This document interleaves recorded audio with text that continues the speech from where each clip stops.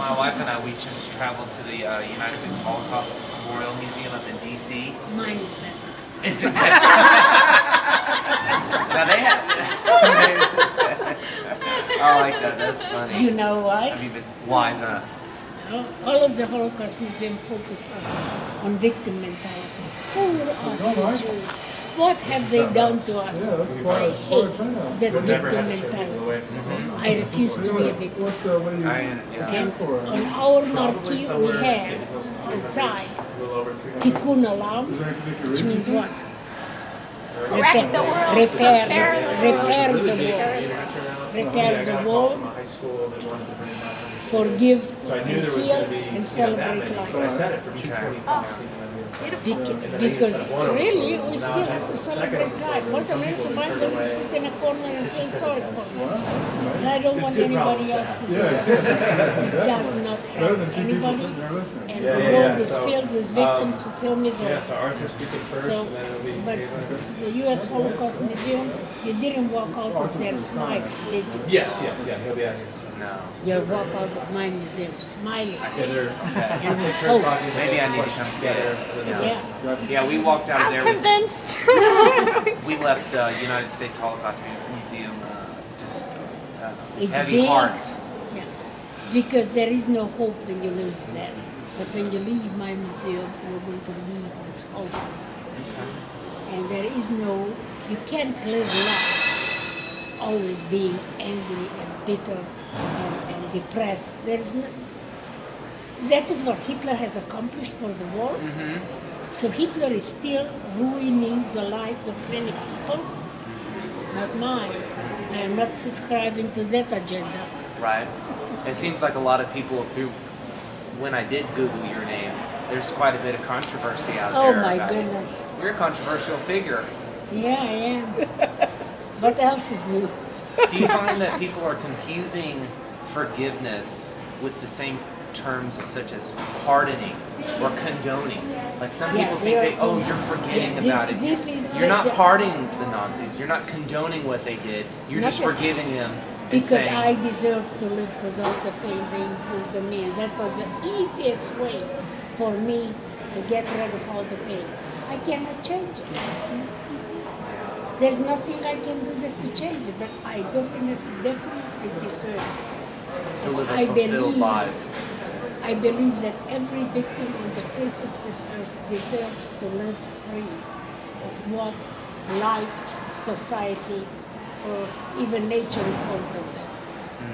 Can I ask a question? Sure.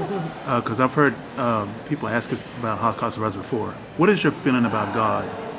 You know, because let me. And what I mean by that is, you know, some people feel like, well, God was powerful enough to stop this, but He allowed it. So, what is your what do you feel? How do you feel about God? I think that there is a God, but when I go up there, I want to debate. Okay. Wow. She's a controversial figure, remember? But I want to ask God, the innocent children who didn't do anything wrong, how come you killed them first? Okay. I don't understand that. So you have some questions to ask. I want a little debate there. Okay. You're not bitter or hatred. There's no bitterness toward it, but you just want to know. Well, I want to better some questions. understand Okay. how God works. Good. If you can give me some insight, I would appreciate it. Good. Who was the Holocaust survivor that actually lost his faith after surviving Auschwitz? It wasn't Eli Wiesel, was it? There was one. I read an autobiography. I don't know what Eli Wiesel sort of things I care. I don't care about Mr. Wiesel. I couldn't care less. I believe it was him, but maybe. Well, And then there was. Mr. Wiesel, have you ever seen his tattoo? Do you think he has one? Good question. Because I have met with him and asked to show me his tattoo. I wanted to compare how his look compared to mine. Because I'm always interested. And he said to me it was too private. Really? He was the only Auschwitz survivor who refused to show me his tattoo because it was too private. I said to him, I didn't ask you to pull down your pants. I only asked you to roll up your sleeve. But so I don't know. I am not sure what Mr. Wiesel It might saw. have been. It might not have been him. But I have mean, read people some of his call documentaries. the truth is that some people who survived Auschwitz became more religious. Some people became less religious. But the coping mechanism under these conditions, it's so different for each individual. It will be very. I mean, as a 10-year-old child, did I understand what all I understood that people were dying here like flies, and I was not going to end up there on that latrine floor. So, okay, when am I going to finally speak? Because all my energy is being used up. I don't want to tire you. I bet she's a lot of energy. Wow. I'm 80 years old. How much energy do you think I have? A lot. A lot. So many times a message that's given to like our generation is your grandparents died because of who they are, and you have this weight and this burden to be who you are. Shouldn't be a burden. And a lot of exactly. So what you're saying is you're turning the whole thing on its head. You're not letting Because ourselves. the rabbis become don't victims. like me very much. Some of the Actually, I think my husband tries to say the message really is maybe then they died for Judaism. Now we have to live for Judaism and enjoy be it. happy. Yes. So I feel very empowered by I the danced message. the Hora on the selection platform. Yeah. What'd you say? I danced the Hora. Dance the Hora. It's a traditional Jewish dance. Oh, really? And people said, "Oh, and this was hilarious," because I was there, and there was a group of 8 or 10 monks who heard that I was there, and they wanted to talk to me. They had these long robes, and I said, "You know, it would be nice to see you dance with me the Hora." And I couldn't convince them to budge, so I said, "Okay, I'll start, and some other people from my group joined in." So somebody asked me, "Isn't that somehow strange?" I said, "No.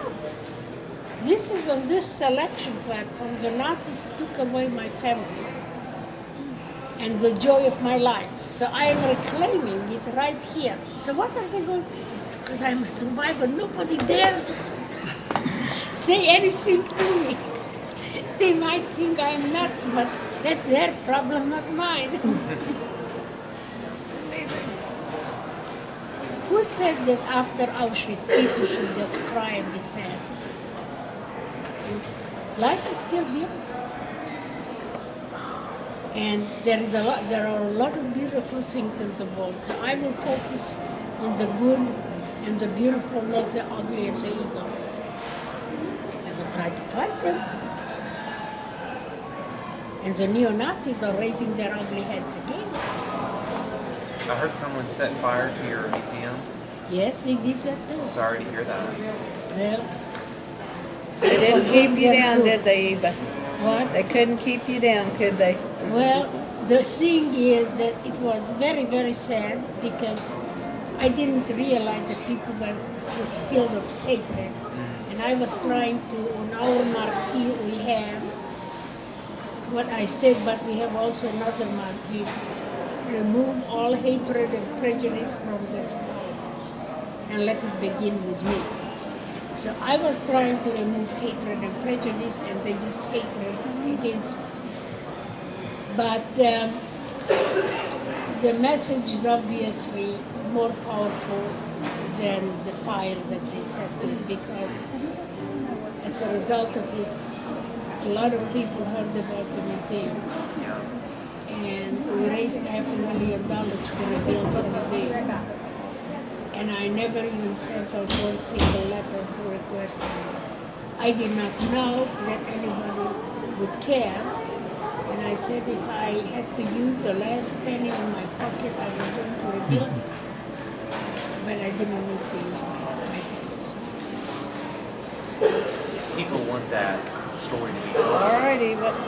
Okay, my time has arrived. Not yet. Not yet. Holy speaking to mine. He's tiring out the Orient. He's almost done. He's almost done. He's warming them up.